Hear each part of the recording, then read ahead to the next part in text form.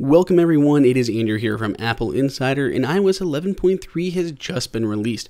With it comes a whole lot of new features, so we're going to go ahead and tackle them one by one, showing you everything big and small that has changed inside of Apple's latest update. Starting with one of the more prominent new features, we have 4 new Animoji for users on the iPhone X.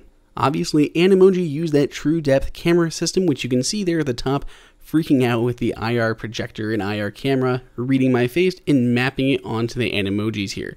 Of the 4 new ones, we have the lion, we have the dragon, we have the skull, and we have the bear.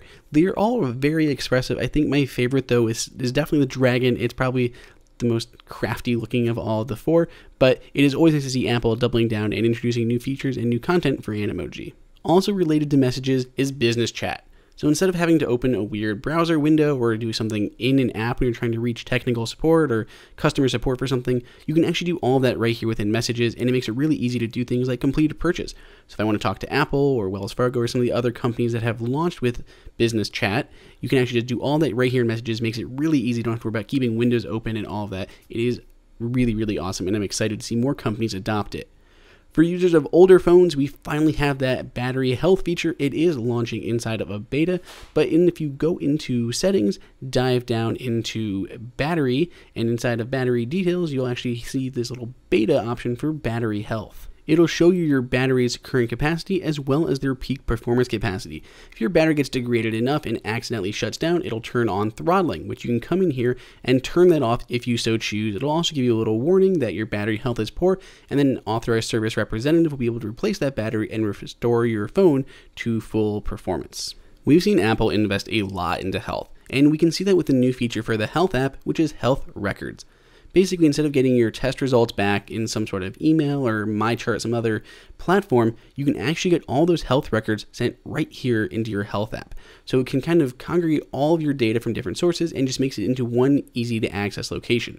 Of course, it has to be part of an existing network that is working with Apple on this. There are lots in here. When you go into the Health Records app, it'll automatically kind of pull in ones that support it, that are in your local vicinity, but it's a really cool feature and I can't wait for more to take advantage of it.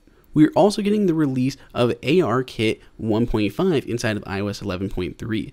There's a few big differences, including the resolution bumping up to 1080p by default, and now instead of just being stuck on horizontal planes like you see with Carrot Weather here, it'll now work vertically, so it can detect walls, everything like that. So you could put artwork right up on your wall through AR, and it's really cool, so I can't wait to see more of this in the future. We saw a little bit of it during Apple's Education Keynote event.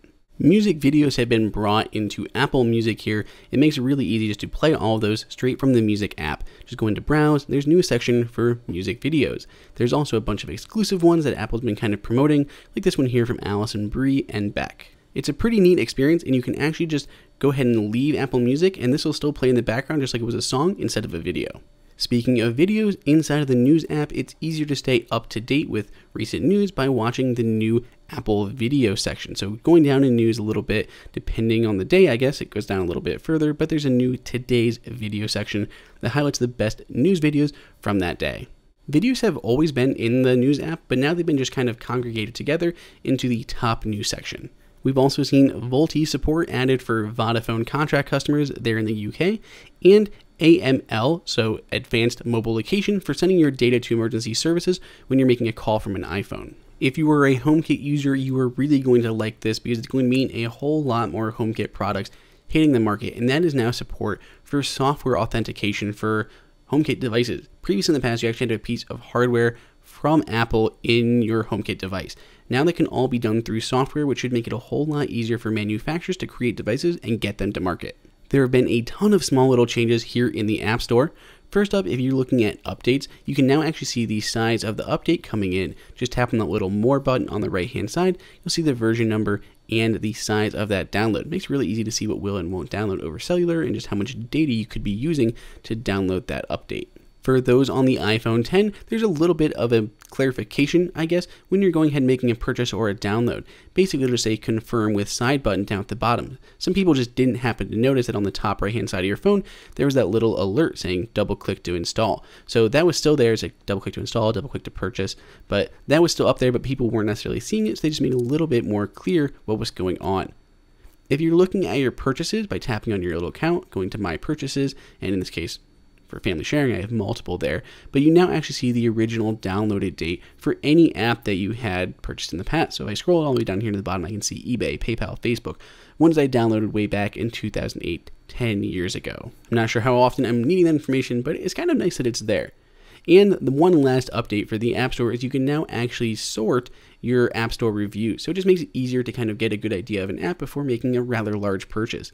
You can see here on Simpsons Tapped Out, you can see just what the general reviews are overall, but tapping into viewing more, viewing all, you can sort by most helpful, most favorable, most critical, and most recent. As a minor change, the App Store also got a nice little splash page when you open it for the first time after installing the update. There's actually been quite a few different things around privacy change in the latest ones, with some new splash screens showing up here and there in different apps. We also saw in settings, the privacy icon has been changed. It was more gray, now it is a new blue privacy icon. So not any real changes in the privacy policies or how it works, but just trying to make it more clear when people are using your information and adding some new logos and changing a couple icons. For those who use the podcast app, it's now quicker and easier than ever to get into playing a podcast. Just a simple tap now will immediately start playing where you left off. It is pretty handy, and there's a few other changes with hyperlinks within the app itself as well. And lastly, aside from the many bug fixes that have been implemented, the animation is back in the calculator app. You can see when you tap on a number, there's a slow fade animation as the button kind of comes back up. That was removed in the last update when they fixed another problem in the calculator app, and now the animation is returned in iOS 11.3. So there you have it. That is everything new inside of iOS 11.3. Make sure you let us know if you find anything else down below in the comments. Until next time, this has been Andrew for Apple Insider. If you enjoyed this video, like it and hit that subscribe button. Also, check out our price guide, which makes it extremely easy to find the best deals on Apple products updated daily.